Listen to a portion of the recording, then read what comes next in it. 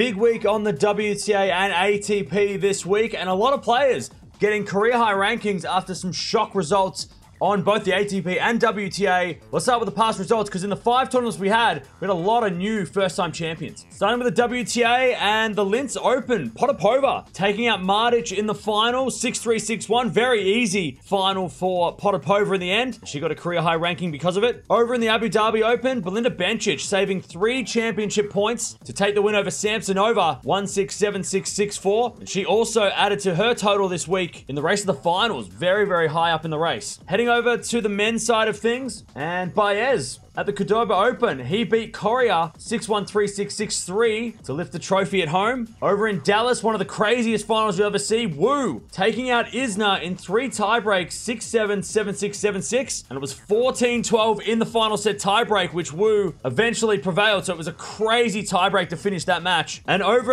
in France, in Montpellier, Open Sud de France, Sinner wins another title on indoor hardcourt, 7-6, 6-3, beating Cressy in that final. So some very interesting results all around and some epic matches from both the men and the women's tournaments. Let's start with the players that have gone up in the rankings this week on the ATP and WTA. And a career high ranking for Samsonova, up 4 spots to number 15 in the world after making the final of Abu Dhabi. Potapova goes up 13 spots to a career high 31 in the world after winning the title in Linz. And Wu, he's gone up 21 spots to 76 in the world for winning his first title, and a career high for him as well. So 3 players getting career high rankings. Some of the players that have gone down in the rankings this week, Kontaveit down 9 spots to 27 in the world, and her ranking will continue to fall as she won't be playing next week at a tournament that she earned a lot of points at last year. Brooksby also dropped down 7 spots to number 43 in the world. And Lehechka, after a very good Australian summer, he's dropped down 16 spots to 53 in the world, outside the top 50 despite having a very good January. So a few big names dropping down and a few new names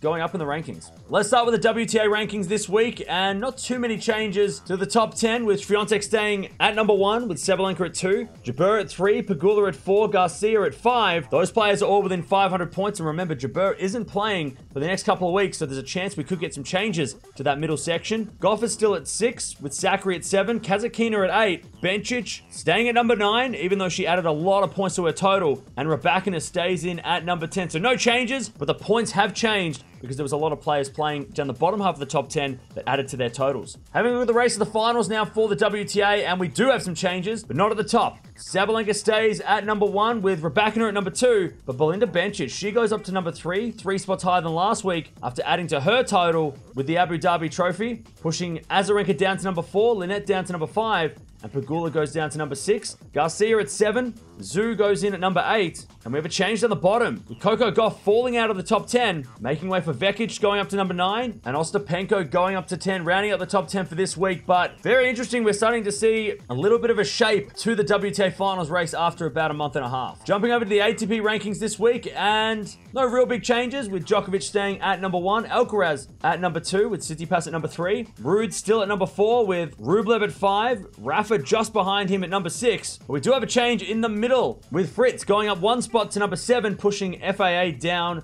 to number 8. And that's a career high ranking for Taylor Fritz at number 7 after making the semifinals of Dallas. And he is playing this week as well, so he might be able to move a little closer to Rafa there. Runa comes in at number 9, and Hurkacz rounds out the top 10 for this week. Taking a look at the race of the finals now, and a couple of changes here. Nothing up the top though, because Djokovic still at number 1 with Tsitsipas at number 2, thanks to those Australian Open finals points. Khachanov comes in at 3 with Paul at 4, Shelton at 5, Korda at 6, but Fritz, he goes up to number 7, 2 spots higher than last week after that Dallas semi-final. And Jannik Sinner goes up to number 8 after winning in Montpellier, 15 spots higher than last week. So he is rocketed into that top 8, pushing Lehechka down 2 spots to number 9. Norrie goes down 2 spots to number 10. And Andrei Rublev is out of the top 10 completely after not playing this week. So some changes down the bottom there. And look at that, 4 Americans in the top 10 for the race of the finals. It is absolutely crazy. Let's see if they continue, because of course it's only early in the season, and I'm sure a lot of the names we're seeing right now are not going to be factors 3 to 6 months from now. So there you have it, a big week for the rankings, and a big week for players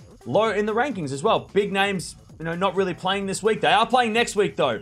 Doha, we've got a massive field in Doha and in Rotterdam as well. And we have the return of Alcaraz, which I think is going to be very interesting for the rankings. It's going to shake things up a little bit. Of course, while he wasn't playing in Australia, he lost his ranking. He lost his world number 1 ranking. So he's back in action. Let me know down in the comments below. What's been the biggest shock for you this week, rankings-wise? Is it the fact that some of the players maybe that we're used to seeing in the race to the finals aren't quite in the finals yet because they obviously haven't played that much or they haven't got points to get them in that finals race? Or is it the fact that we're seeing so many new players winning titles and getting good rankings? Like Wu, for example, coming out of nowhere to win Dallas, and he beat some really good players along the way as well. Let me know down in the comments below what's been the biggest shock for you in the rankings this week.